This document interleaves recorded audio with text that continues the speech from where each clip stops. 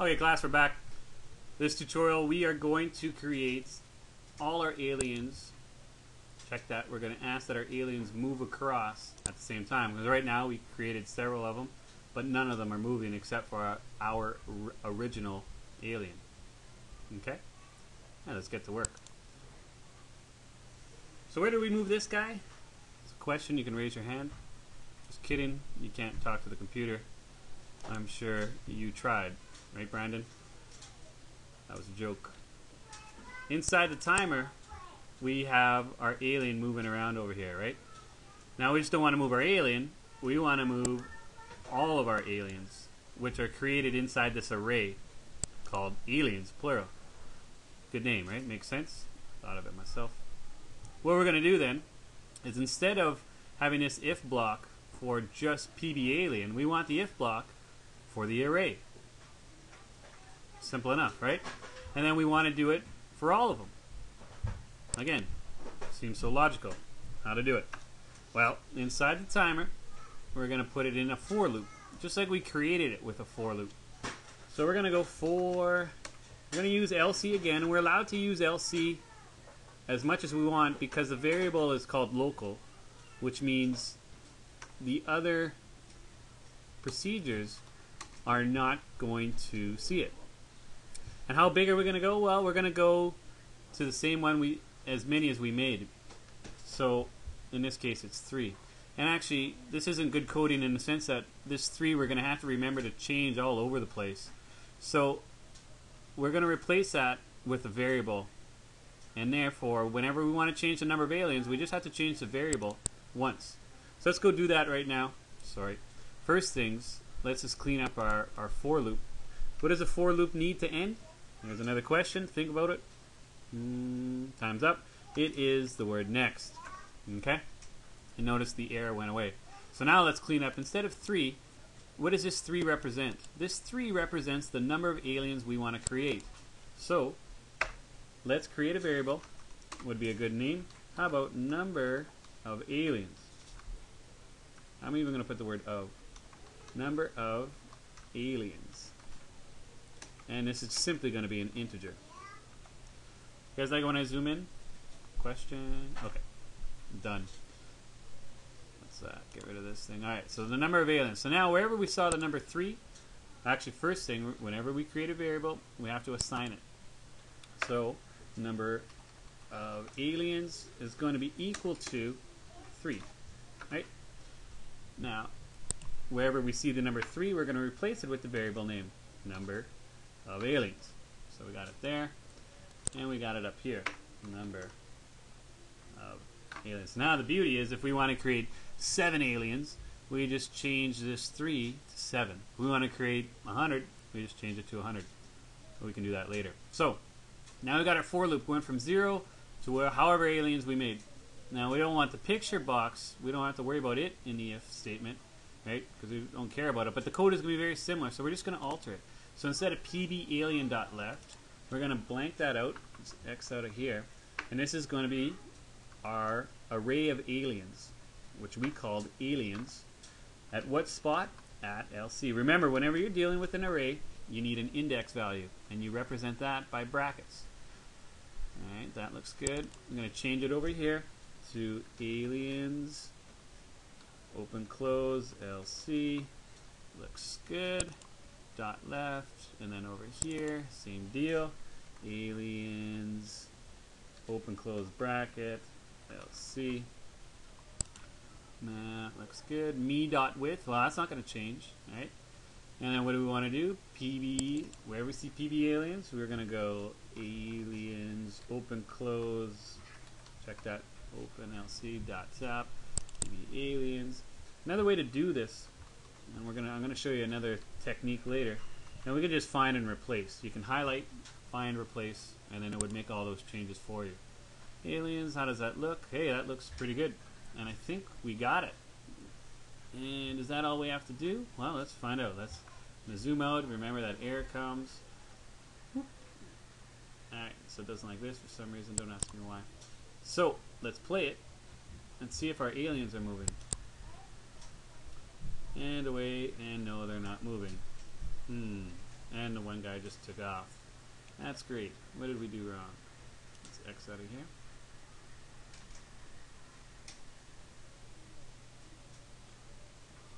Oh, right here. You guys picked that up? I didn't. It took me a while. If you picked it up, you get an A+ today. Good job. Who do you think got it? Probably Jackie. Good job, Jackie. Way to pick that up. So this is going to be aliens. Right. Open, close, LC. This got to be inside our loop as well. Okay. So let's highlight this. Inside our loop, above our if. So we're right about there.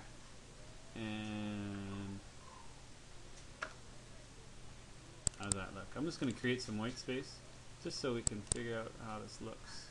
That looks good. Let's create some white space down there. So our for loop starts at 0, goes to the end of the aliens. We're going to move our dude to the left. And that looks good. By alien move. Remember, alien move was our variable. And okay, let's run it. Here we go. And it's thinking, oh man, alright, there they go. But not really working the way we thought. Notice that it's stopping at the one dude right here, and it's stopping at this dude. So these guys never actually get to the edge, which is not what we want. You know, you could probably play the game like that, but notice these guys never go down. The only one that goes down is down him, and they're going on forever. Not good. Let's stop out of here. Wow, it's going faster and faster. Okay.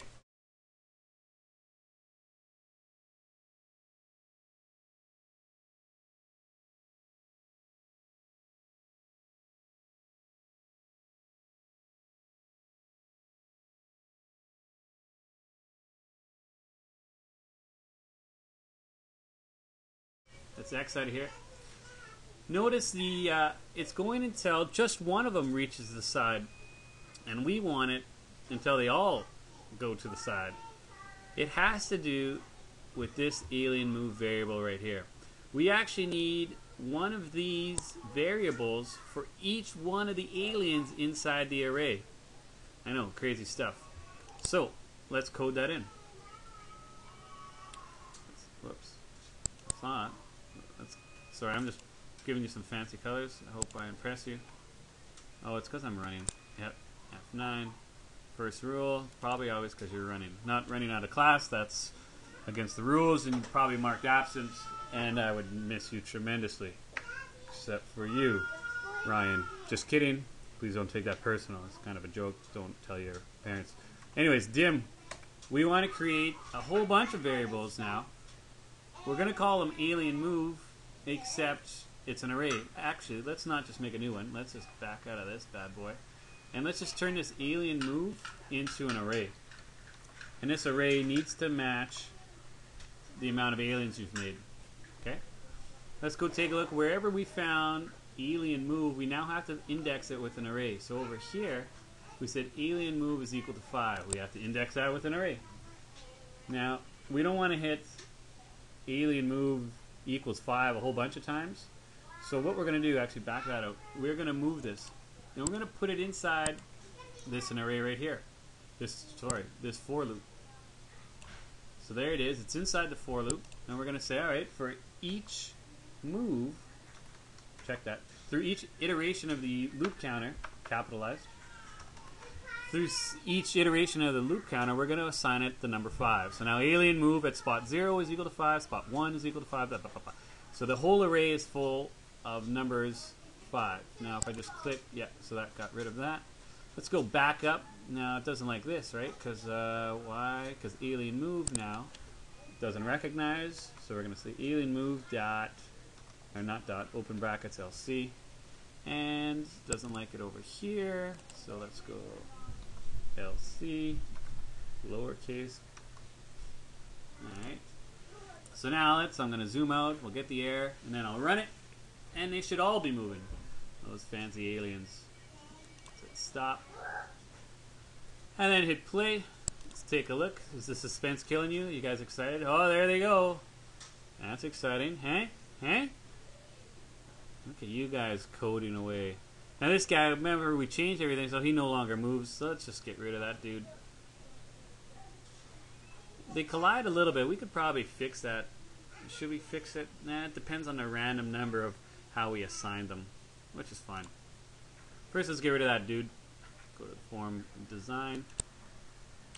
And let's just turn the visibility off. The only reason we need it is, there's probably a better way to do it, but I like having, remember we referenced it for the picture. So anyways, we turn the visibility off and now he's no longer there.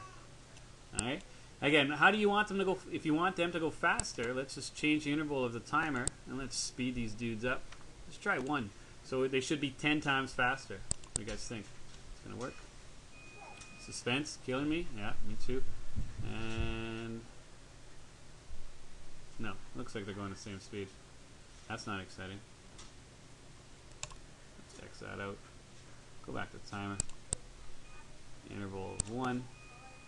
Actually, here's what we can do. Go back to the form page, the code, and we could change this number instead of 5. You could change that to whatever you want, and that's going to make it faster. Anyways, play around with that later. That's all for this tutorial.